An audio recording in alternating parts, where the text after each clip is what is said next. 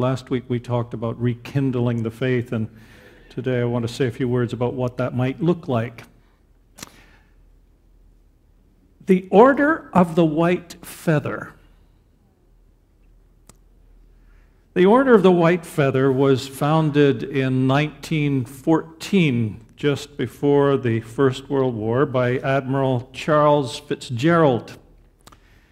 And this organization aimed at shaming men into enlisting in the British Army. And they did that by persuading women, particularly young women, to present them with a white feather if they were not wearing a uniform. The white feather, it went on to become a symbol of cowardice. And according to that renowned source of wisdom, Wikipedia, the symbol started in the cockfighting industry.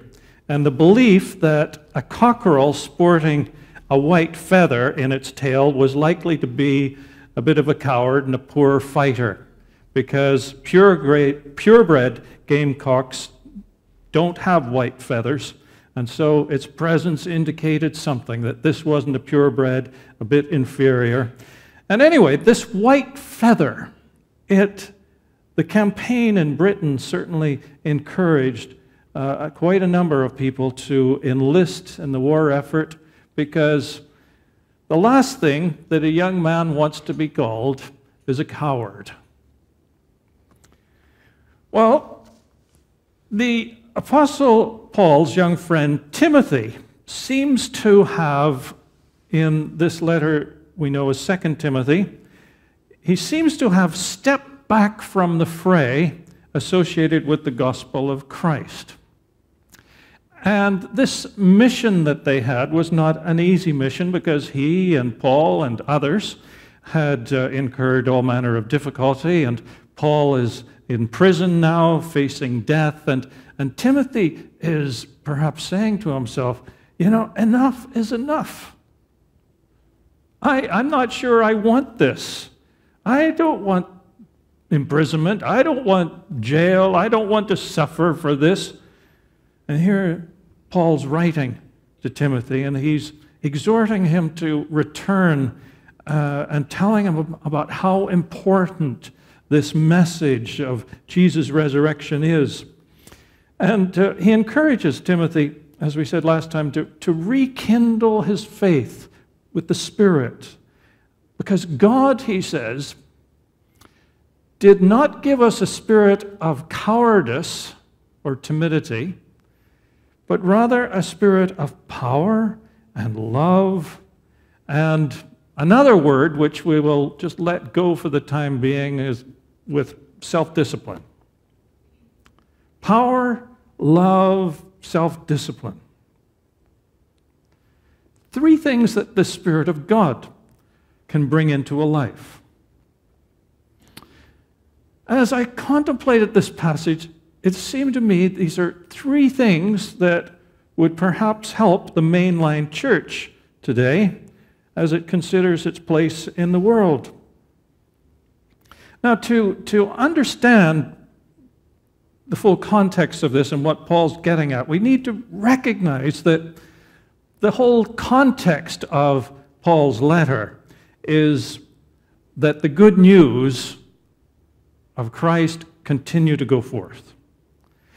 Even if his life is taken, he hopes Timothy will continue. And he says the Spirit that rekindles faith will provide him with all the tools that he needs. Power, love, and this word, which we'll translate for the time being as self-discipline. Well, the first one is power. I want to tell you about a dog that I used to have, a large Labrador.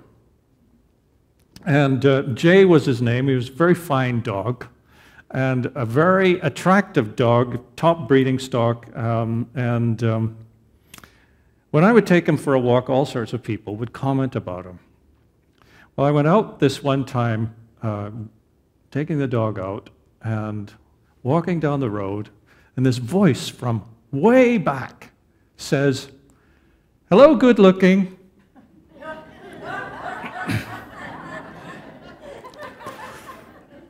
I heard it, but it was way back, and I thought, well, I'm not sure I want to turn around with that.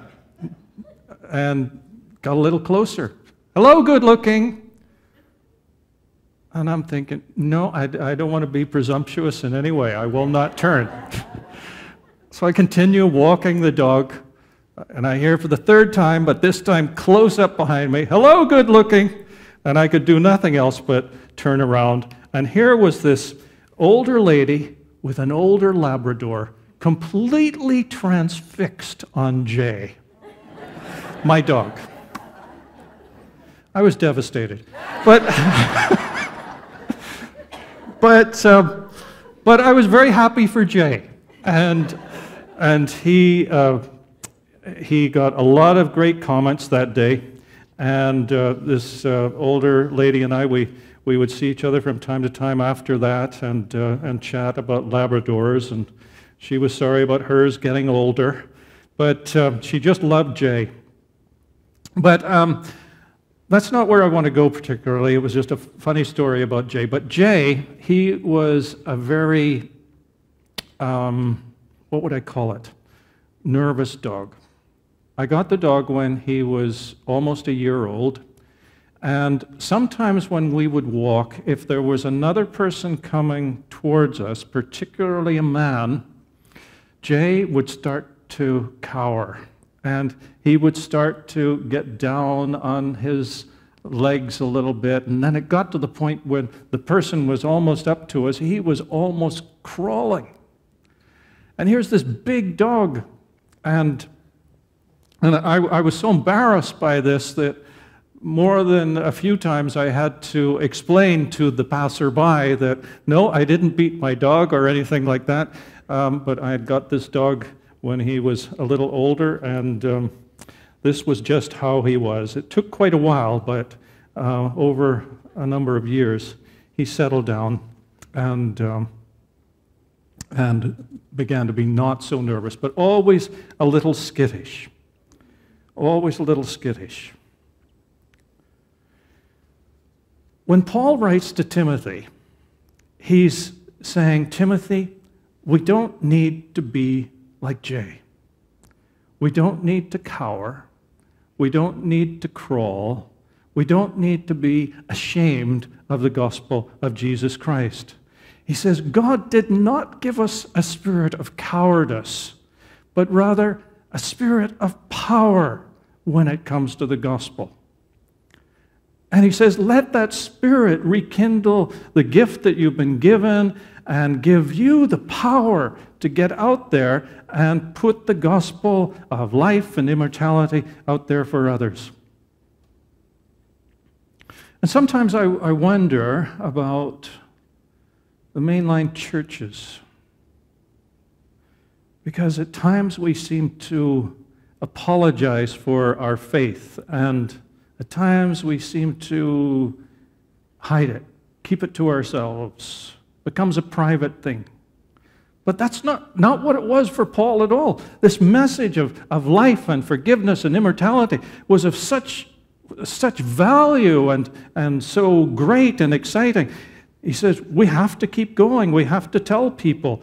And he says to Timothy, he says to the church,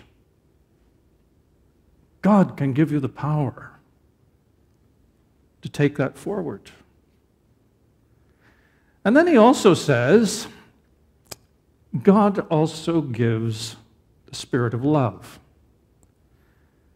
And it's amazing what happens when the love of God enters a human heart, because it can so deeply change a person, allow them to see others in a different light. But it's not always easy. I have a friend, Frank, and he's been a very good friend and a strong Christian for as long as I've known him. He's very involved in his church and has been supportive of the church, on the board, on the property committee, goes to study groups, all that sort of thing. And one day he was telling me about some problems that he was having in his church a while ago. It was with another person, another board member. And he explained that this board member, as far as he is aware, this was what happened. The board member presented an idea that was to establish some new programs within the church. And it was a particular program that he wanted to see established. And my friend Frank, he said I wasn't opposed to the idea, but it wasn't something I wanted to get involved in. And the man took offense at this. And then he said that over time, this man sort of began to oppose him then on the board. And he didn't stop. It went on. At one point, he accused Frank of being a racist. He started to speak ill of Frank to others, and he said there was this sort of small group within the board that then became a voting bloc, and anything the rest of us were trying to do, they would vote against it, and it just was causing a real rift. And he said, I've been wondering what to do. He says, I don't mind the guy, but I don't know what to do about this. And we talked about it, and he was talking about leaving the board, maybe leaving the church. And as we talked a little bit about Christian love and what that might mean. And just a few days ago, a friend of mine posted this on Facebook. I believe it's from a book by Tim Mannon entitled Doing Things That Matter. And this was the post. I'm not sure that we treat the Great Command like it's the greatest commandment. I have the conviction that if love isn't easy, we don't give it. Often we only offer our love when it doesn't require much effort. We love our families, our hobbies. We love donuts. We love things that are easy. But this world needs people who love in the face of disagreement, rejection, and even hatred. I wonder what would happen if we had an out-of-control type of love, one without conditions, fears, barriers, qualifiers, or protectors. What if we loved when it wasn't easy or convenient? What if we loved God and others recklessly? Recklessly. And Paul asks Timothy to rekindle his faith, to continue sharing this word about the cross and the resurrection. And he says, God didn't give us a spirit of cowardice, but he gave us a spirit of love. And that's a love for all. Even this person that was struggling with Frank. A love for people who are different, ungodly, as we might say. The entire community. And Paul's saying, this message is so important that it has to go out to all people. And God gives us the love that we need to share it with all, even when they oppose us, even when they're difficult. So God gives us power, God gives us love. God gives us sophronismo. You haven't heard that word. It's Greek. And it's very difficult to translate. So many words are difficult to translate from one language into another. But in our Bibles, most of the times these days, it gets translated self-discipline.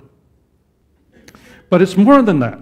It can be translated moderation, good judgment, prudence, the wisdom that comes from prudence.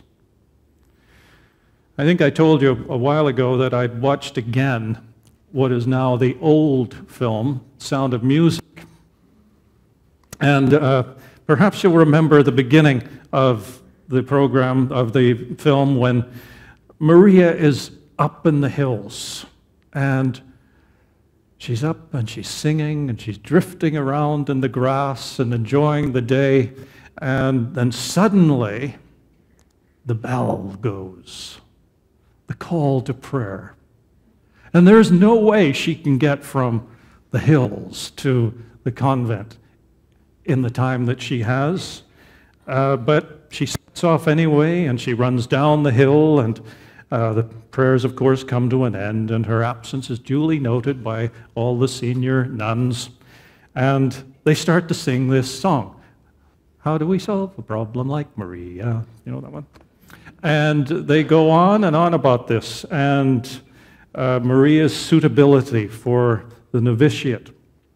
Well, many of the senior nuns, if you follow that song, they're trying to influence the senior person, the Reverend Mother, trying to get her to send her away. She's not suitable. She's disorganized. She's flighty. She's a headache. And in the whole scene, you just sense what we might call the sophronismo of the Reverend Mother. She hears the other nuns, she weighs the evidence, and in her decision, she's not unduly influenced by naysayers. She doesn't do the political thing to appeal to all the other sort of leading sisters. She's not tied to the rules. She looks for something that is just right for Maria.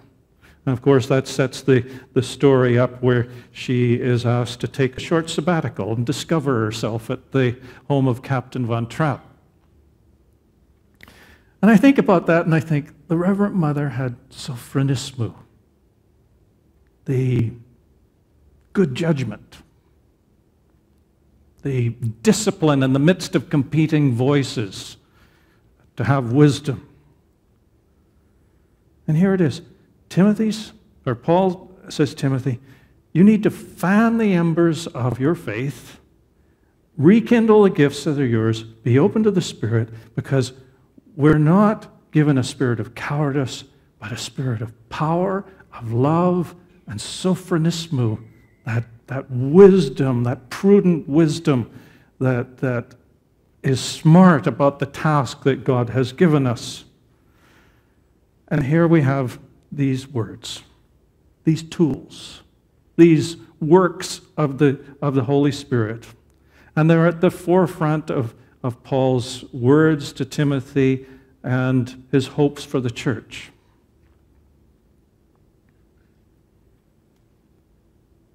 Apply it to today.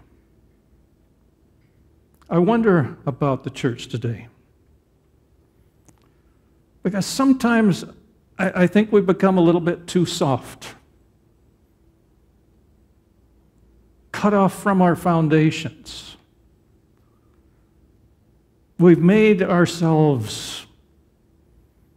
tried to make ourselves appealing to everyone, but made ourselves sort of innocuous and maybe bereft of value and of little consequence for many people in our society. In closing, there's a story about a woman who was the eldest person in a Midwestern town. And when she passed, the editor of the local newspaper decided that he would write up a little blurb about the oldest woman in the town who had just passed away. And he looked around and he tried to find some information about her, and he couldn't find any. And he went into the pub nearby, and he asked. Nobody knew her. He went into the nightclub nearby. She hadn't danced there, even younger, as a young person. He went into the church. They didn't know her. He went to service groups. They didn't know her either. He asked people around the corner, and yeah, she'd come in for groceries into the grocery store and that sort of thing, but they didn't know anything about her.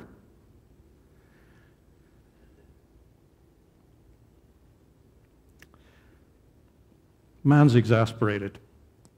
So, being the editor, he says, I'll get someone else to do this. So, it was Monday afternoon. sports writer's not doing much on a Monday afternoon, so he gets the sports writer to take on this task.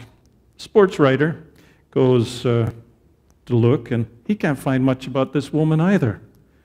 And he looks here and he looks there, and there's very little. And at the end of the day, he decides, well, I'll just put a few generalities about her.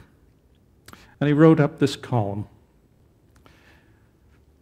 The carver of the tombstone had little success finding out about her either, and so he borrowed from the words of the sports writer in the paper. And the tombstone read, "Here lie the bones of Nancy Jones. For her, life had no terrors. She lived an old maid, she died an old maid.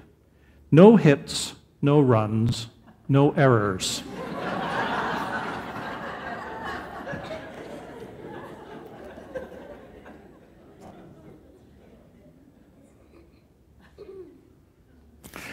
How'd you like that on your stone? But think about it. Has a church been like that in our generation? No hits, no runs, no errors.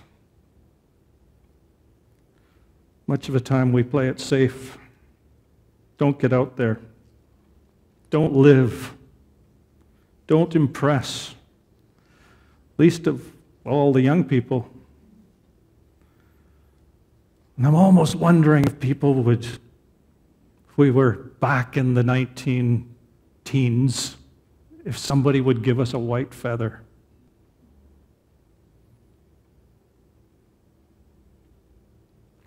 Or will we turn to the Spirit and ask God to re-empower us